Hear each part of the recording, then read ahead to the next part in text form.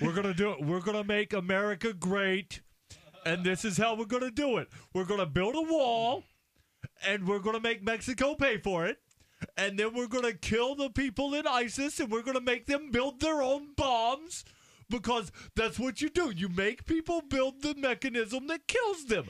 And so we've got this war on cops, right? So people are killing cops. So what we're going to do, we'll put them up against the wall. We're going to put them against the wall, and we're going to shoot them. We're going to shoot them, and I'm the worst thing that's ever happened to bad guys. Yeah, and I've got friends that are cop killers, and they agree with me 100% on this. I'm an organizer. I'll organize the people that shoot cops. I'm excellent at building things, and I'm going to build the best cop shooter killing machine ever.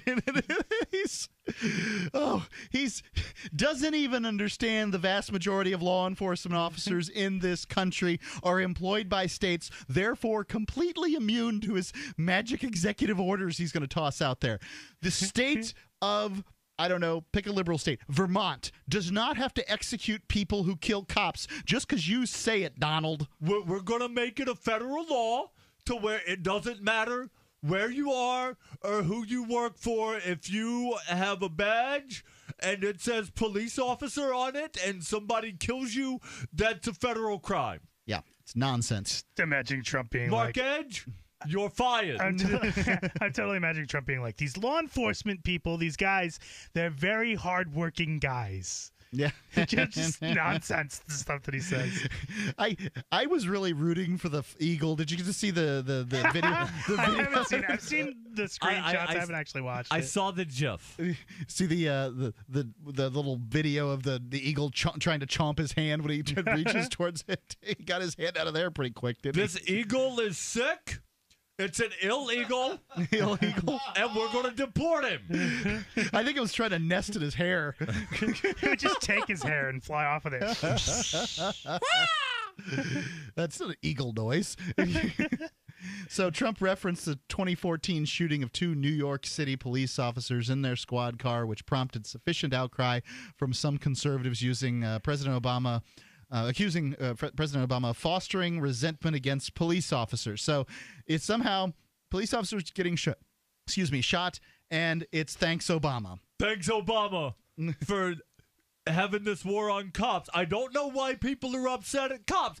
The cops are just doing their job, shooting people's dogs, choking guys out for selling cigarettes.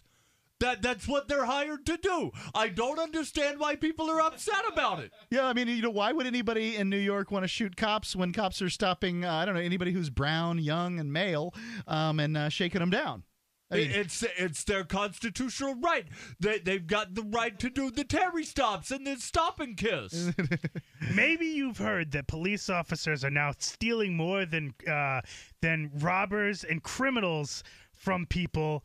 Well, let me tell you, when I get in office, that's going to look like nothing. We're going to have the best guys stealing all of the things. It's going to be twice as much theft as it is now. We're going to have the richest police forces on the planet. I want to let you know, the police and law enforcement in this country, I will never let them down, he said. The job they do and the job you all in this room is second to none. And the job all you in this room do is second to none. And everyone in our country knows that. They know it. Yeah. I thought this guy was a parody at one point, and it's like the parody gets sicker and sicker and weirder and weirder. I think the parody would be that Trump would be like, he would get into office and he would say, these guys on Free Talk Live, they're terrible at impersonating me. We're going to have the best Donald Trump impersonators replace them on Free Talk Live. I hope they get do. into office. I hope he says I hope the words Free Talk Live come out of his mouth. I would wish to get deported, but then I don't want to be subject to Donald Trump's American foreign policy. I would say something like, if Donald Trump gets elected, I'm actually leaving the United States. But I don't want to make Donald Trump the arbiter of when I leave the country. And I'm beginning to believe, I'm seeing the polling numbers, and I'm beginning to believe that Donald Trump may be the Republican nominee. And he polls sufficiently from Democrats. Hell, he is a Democrat. He's the most popular Democrat running. That he may very well be able to pull this off. The Republicans that refuse to vote for him and say vote for a libertarian or some other third-party candidate or something like minor party candidate or something like that, well, they'll do it, but he can pull from the Democrats enough that I think he could potentially beat Hillary. I don't think the Democrat has a chance in this election. The question besides is, Trump. I don't think it has anything to do with Hillary. I think that Bernie could potentially pull it off too.